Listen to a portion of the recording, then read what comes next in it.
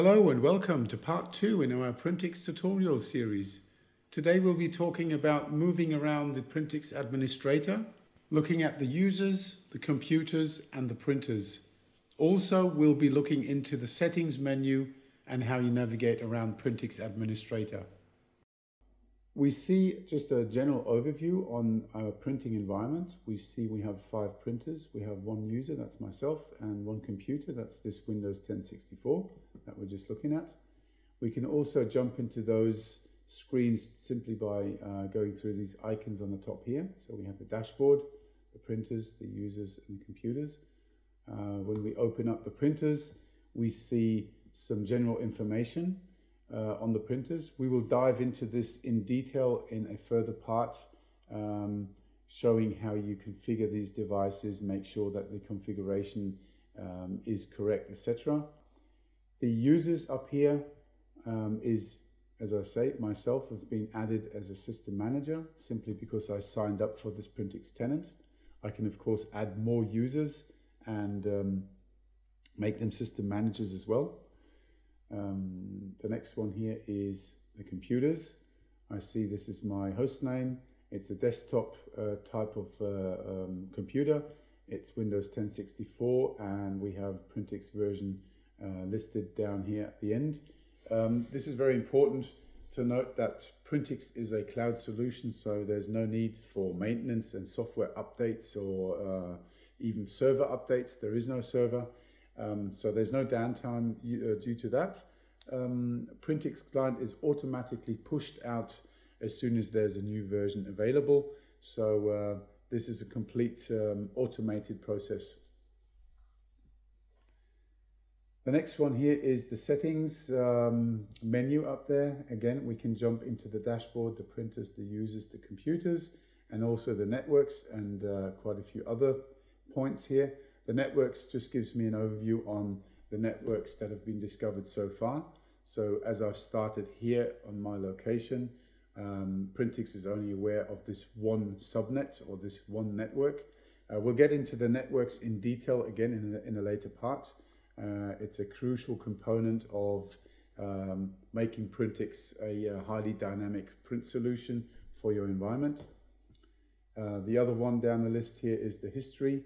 We can of course have a look at all the different categories of information. If I just want to search, we see that these printers have been added, etc. So we get some insight into what's actually going on in these different topics. Moving down the list, authentication. Simply by signing up for Printix through my Microsoft Work account, the integration with Microsoft Azure has already happened. We're already integrated. Printix knows that I work for Printix, etc. So it's done all of that behind the scenes, set me up there. I can also change the authentication to Google Authentication or local Active Directory, which we support as well, of course, or self-registration. Subscription, I see some details around my subscription with Printix. So when you sign up with Printix, you get 30 days free trial, no limits. So it's completely open for any amount of users, computers, printers, volumes printed as well. There's no limits whatsoever. You get to use Printix with full functionality.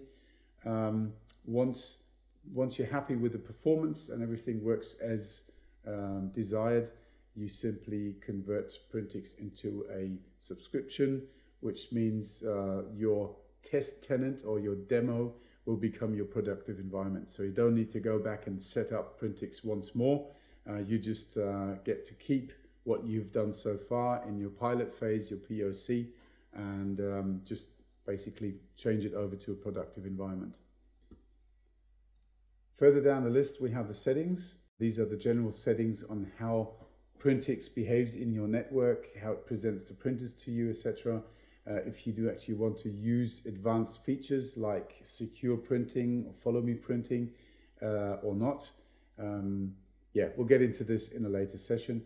Important to note here is that this is the location where you would find the installer packages, either just the executable, the MSI for your, for instance, Microsoft Intune software distribution, and your Macintosh for the DMG for your Macintosh. Next one down the list is invite the technician. In short words, Printix allows you to have hardware replacements or adding printers to your environment in a managed process through Printix, which means your IT department or IT staff don't necessarily need to be involved in adding new resources into your infrastructure. So Printix takes care of that as well. We'll talk about this in a later part. Support, you can open a support ticket anytime from within the tenant itself, which means we know on the help desk side, any support ticket that shows up there, we know which tenant it comes from, the contact, what it's about, so we can go get straight back to you and assist you with anything you might need. And finally, we have the manual. We touched on the manual earlier, so I would highly recommend having a look at the manual. It's very comprehensive. It's a great resource for any kind of information in and around Printix. Goes into great detail. You can also download it as a PDF if you wish to. You can use the search bar up here and just dive right into it. And finally, we have language. We support several different languages, and simply by changing it over here, the interface will then change into your language as desired.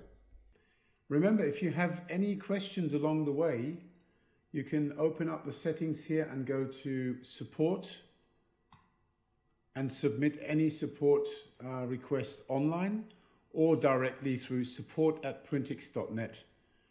Thanks for listening. Hope this was helpful, and you'll join us again for any other demo you might be interested in.